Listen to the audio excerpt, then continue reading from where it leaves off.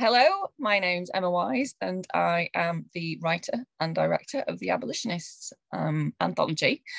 We already have filmed chapters 1 and 2, and we are just about to embark on chapter 3, which synonymizes the amazing Sarah Parker Remond. A good friend of mine was really keen to audition for Sarah Parker Remond. She's called Jemma Thompson. Hi, Jemma. Hello, Emma. I am Jemma Thompson, and as Emma said, yes, it was an actual privilege to be asked to audition for this role, because Sarah Parker Remond is somebody that we need to know more about. I completely agree. So I'm just going to ask Jemma a few questions about why she got involved with the project and talk a little bit about Sarah Parker Remond. So Jemma, what kind of stuck out for you in terms of wanting to get involved with this project? Well, I think it's just basically that it struck a nerve very close to home for me. Obviously, with me being of mixed race, I do have a family background that I will go into a bit later. That, is not the most nicest thing to go into, but it's something that everybody really needs to know about, including Sarah Parker Remond. Everybody's heard about Rosa Parks, but not so many people have heard about Sarah, which is weird, really, to be honest, because she actually lived in the UK for quite some time. She toured the UK and Europe doing her lectures, her talks, and just basically getting it out there about the absolute awfulness that was slavery. And there aren't really words to describe what Sarah Parker Remond and others went through at those times. So this is a story that just really needs to be told.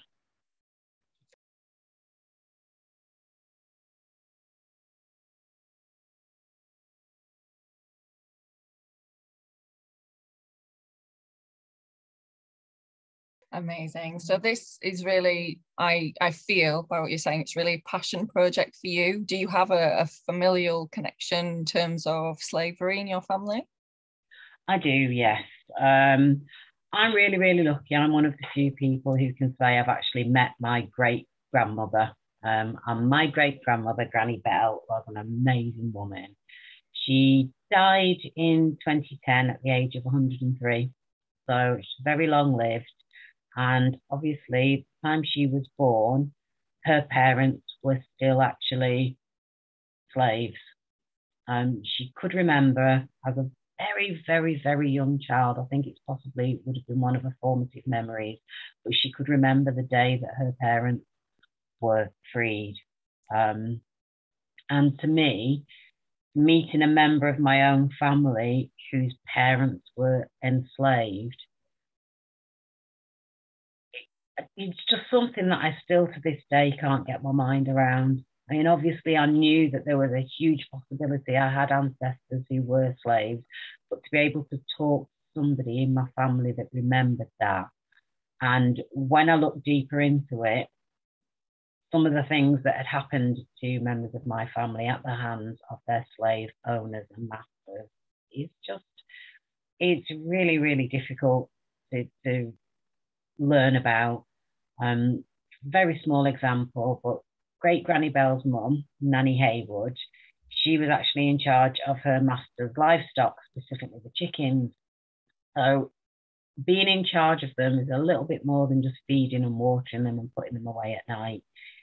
If anything ever happened to any of those chickens, if one of those chickens died for whatever the reason, natural causes, illness, whatever, great Granny Haywood would be punished for that. And the punishment for that would be she would have to wear the corpse of that chicken on a string around her neck until it decomposed enough to fall away from the body. Now, when you go into it, this could seem to be, not that bad when you read some of the accounts of slaves being raped and beaten and tortured, sometimes to the death. But when you stop to think about how much psychological damage that must have inflicted, not only on her as an individual, but in the minds of the collective, it's just, I can't grasp it, you know, and that was my family member that it happened to. But to find that out and to know that I'm playing the part of Sarah Parker Remond, who tirelessly, literally from the age of 16, spoke up and against slavery in any forms, you know, slavery for colour reasons, slavery for religious reasons, slavery for the fact that you were born a woman. You know, she wanted people to rise up and be able to take the place in society without being judged for the colour of the skin. Amazing, amazing. Well, the story that you've just imparted to me about your great Granny Bell and her mother, gosh, wow, yeah, absolutely. It has a really, I mean, yes, not only is it a physical aspect of abuse, it's also a very psychological aspect of abuse, and that must have embedded itself in the social conscience of these slave colonies, of these family members. And it is very much a mental health issue, as we know. Unfortunately, slavery goes on to this day. So the fact that Sarah Parker Remond wasn't born a slave, she was actually born free, which is in one respect incredible, fantastic. We've got progress. On the other hand, she was still very much discriminated against because of her colour, because of her heritage, and because of the fact that she was a woman, and a learned woman. She was incredibly well educated. When you've been, obviously I've bombarded you with information about Sarah Parker Remond, and you've been amazing at coming back to me with any questions. Is there anything that sticks in your mind about this incredible woman? Just knowing what she was up against, just knowing the sheer mountain she had to climb to change social opinion.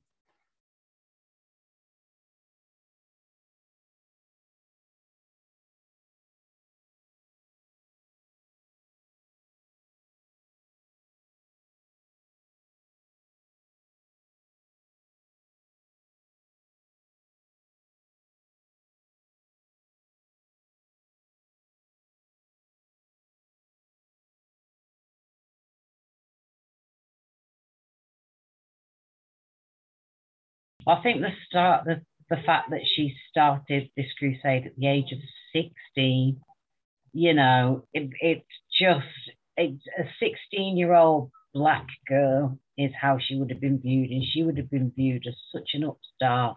And for her to be brave enough, you know, she first spoke at a public event with her older brother Charles in Groton when she was 16.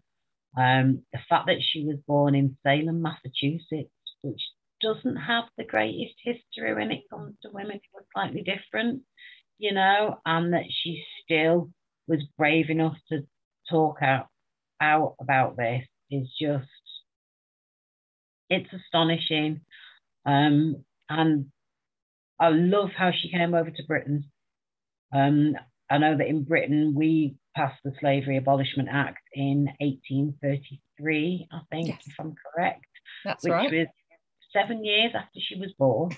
You know, so she's 7 years old and she's still living in a country where slavery was still legal, and it would take another 30 years for America to then decide to follow on in Britain's stead.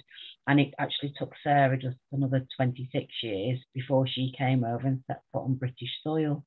So while she was here, the slavery was still legal in America. And then when they did abolish it, let's be honest here, it was still happening.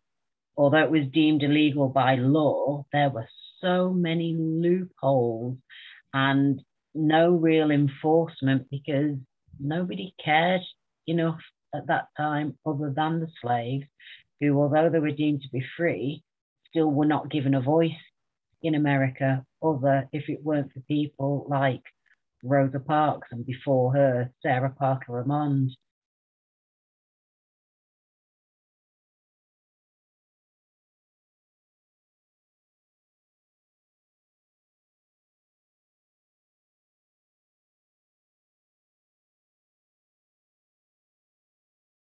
And it's just it's mind blowing that she was brave enough to do this back then.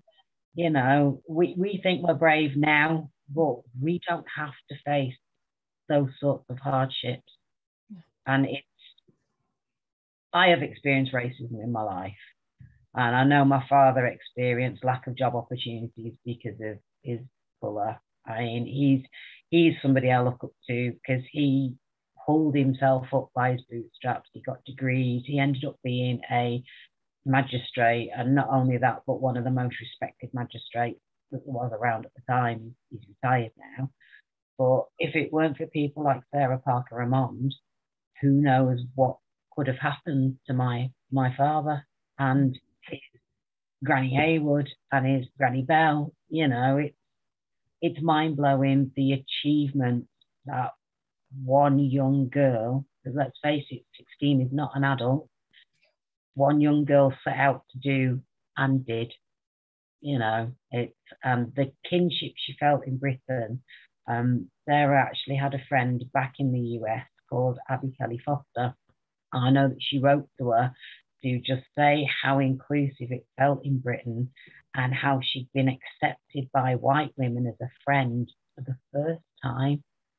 And that's somebody in their 30s who's lived 3 decades on this earth and had nothing but scorn and ridicule and been put down by white women. And she crosses the pond, which must have been a scary journey in itself, yes. finds herself accepted. That's something that I love about her journey, that she was very vocal about how forward we were in Britain in abolishing slavery, and that America needed to follow in our footsteps. Indeed. Indeed. Yeah, courageous, inspiring. Yeah. Just in awe, really, in awe of, like you say, the time, the period, very unfriendly kind of social demographic in America, because they were making a lot of money here, especially in Britain. You know, Britain was still making a lot of money in the colonies. So she was up against a lot, but she had a lot of support, as we will find out in chapter 3 of the Abolitionists, which is going to be amazing. So thank you for your insight, Jemma. Thank you for sharing with us today and your own personal story. It's remarkable that people have these connections, and I think we should never lose these connections, because it creates empathy within our modern day life, to be able to still remember, you know, these were people, these were feeling human beings who were subject to these absolutely abhorrent acts of abuse and torture.